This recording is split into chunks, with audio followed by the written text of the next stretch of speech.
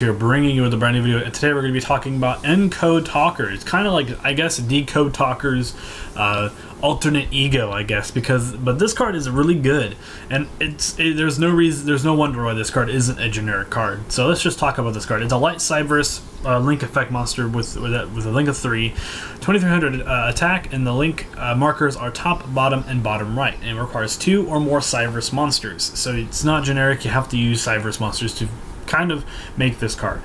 So it only has one effect, and I think the effect is actually kind of interesting.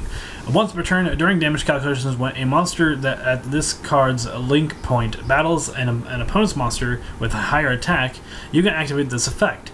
That monster you control cannot be destroyed by battle, and you take no battle damage from that battle.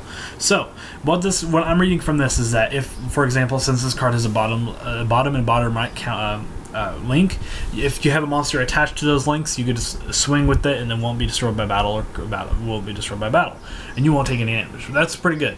However, it does have a top link, so if this card is battling that monster, this card, Encode Talker, will most likely die. But let's continue further. After the damage calculation, have either this card or that monster at this card's link point gain attack equal to the attack of that opponent's monster until the end of this turn. So for example, if you just have, like, it's basically an honest like effect, except that it's not encased in the hand, which is kind of interesting. I don't think we've ever really seen an effect like this before, where you get to attack, and then after the damage calculations, you get to have this card gain attack, or that monster gain attack to it. That's interesting. Not only does it not prevent its destruction and you don't take any damage, but you get the ability to become potentially bigger than it. So that's really good. It's kind of just copy paste honest, just a little bit different, and you have to play it a bit differently. It's really good.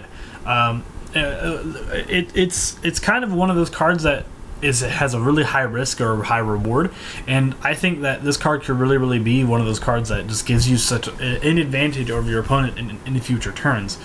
Having this card become extremely beefy based on your monster's attacks, and even if they don't perform well, and even if they don't win that battle, it doesn't matter, because this card's gonna be like, oh, I just gain, let's say for example, 1900 attack as like a base example for like a level 4 monster.